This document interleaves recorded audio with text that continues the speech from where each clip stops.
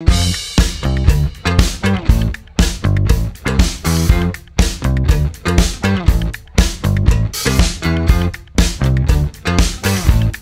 my name is Ian Davis. My role is the Health and Safety, Environmental and Energy Manager, and I work at Trivium Packaging.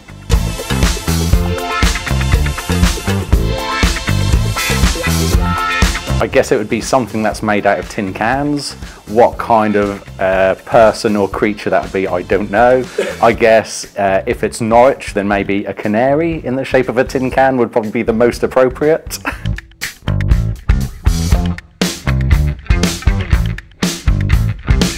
I'd say every day can be different. There'll be certain things that I do every day, checking in to make sure if there's any kind of unusual work taking place, check to see if everything has been set up appropriately for that. But my job is very much firefighting in a lot of ways, that if something has happened then I need to go and deal with that, whether that's deal with a situation or investigate something. With regards to routines, there's things that I try to do in a routine, but every day can be different. I can come into something different every single day.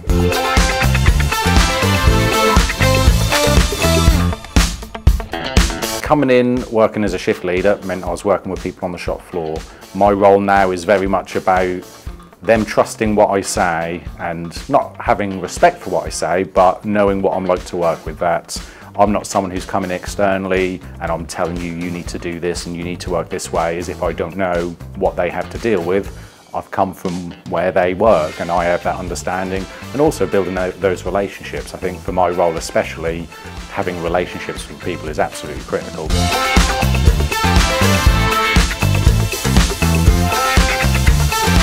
One course I went on was HSE for environmental management, and that was certainly eye-opening in understanding certainly what's been going on over the past few decades, not just in this country but across the world, and that's definitely made me think differently about what I do. I have more appreciation for working in metal, so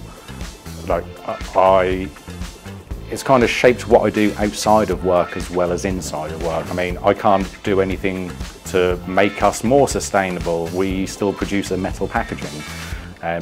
There's nothing that I can kind of force the customer to do, but I guess outside of work, I think about what I buy, I consider its impact on the world, and I try to minimise my impact as much as possible, and I guess share those thoughts with other people, because the difficult thing is that's how I feel.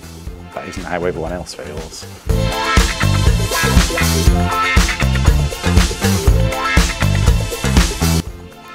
I guess it's not just from a point of view of a sustainable packaging, it's about distribution of wealth.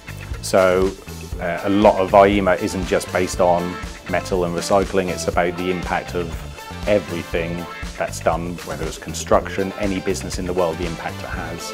I think it was just understanding, like, I'm a logical person. If someone describes something in such a way that makes sense to me, I'm more likely to believe that than someone giving their opinion on something. So a lot of what I learned was factual based.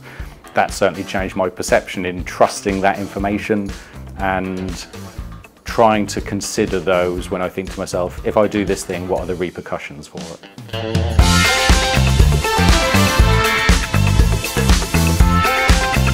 I never planned on doing this role. This isn't something that I went to school, college, or thought even 5 years ago that this was what I'd be doing.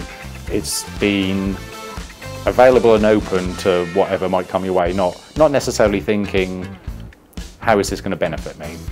Because that tends to be how a lot of people respond to, can you do this thing for me? Well, what's in it for me? I've just made myself available to support, and I've been fortunate to end up in the position I'm in.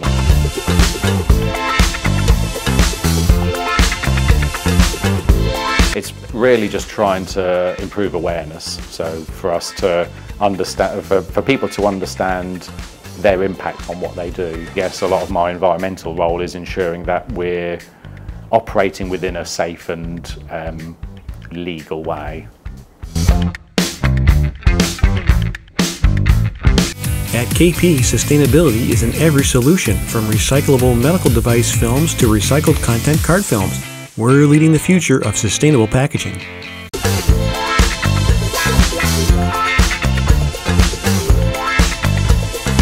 So one thing kind of is partially to do with my role as well is to have people do start-up and shutdown procedures. So it says that before I start running this line, I carry out these checks, make sure I've got all my equipment, it's safe to use, and at the end of the day I make sure I've cleared everything away, everything's in the right bin, switched everything off from an energy point of view.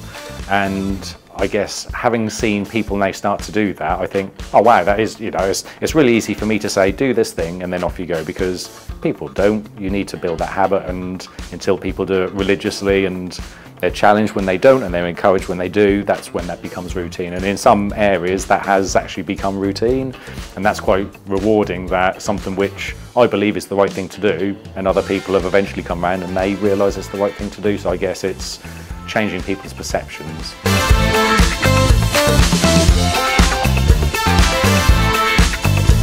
I think more carefully about what I purchase now. I guess from a packaging point of view, for sure. So I'll try not to buy plastic if I don't have to. I notice when companies have made that change as well, even I buy packets of nuts a day and they put them in paper. I think fantastic. I'm glad that you do, because I wouldn't buy them in plastic in somewhere else. So it's recognising when businesses have made that change.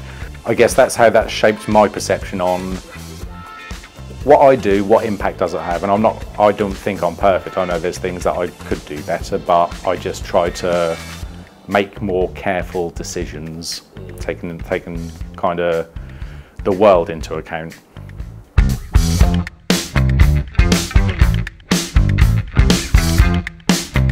Making sure we recycle as much as we can, not waste, or waste as little as possible as well. That's what impact, or what influence we do have, what's within our remit. So, energy as well, I mean, energy isn't directly to do with sustainability, but it's still a cost and still has a broader impact. And we try to reduce our energy use as much as possible. And it is as simple as awareness for the guys to make sure they switch everything off at the end of the day. They don't leave anything running, because that's just unnecessary energy being wasted, and that contributes to cost as well.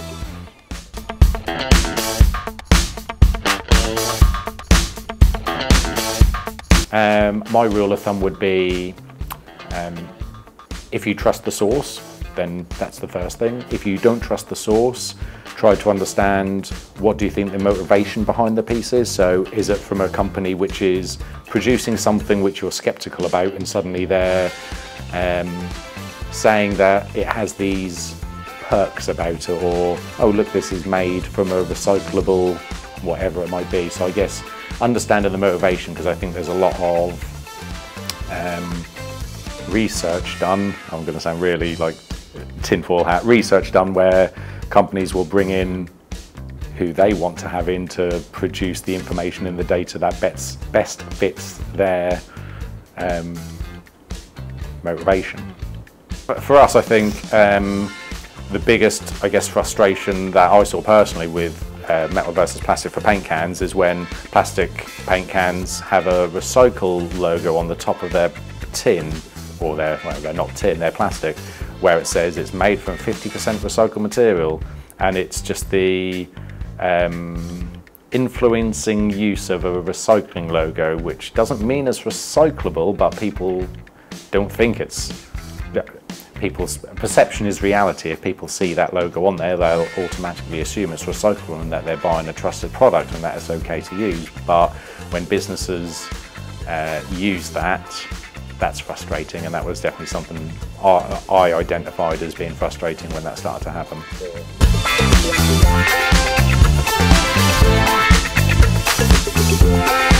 I wouldn't say there's one piece of legislation. I guess it just needs to be fair legislation that if there's a tax attributed to the way in which a product is made, it should be in relation to its impact on the world. How is it that there's not a greater impact on producing a plastic material when we know that it is not good to produce, but it's also very, very difficult to recycle.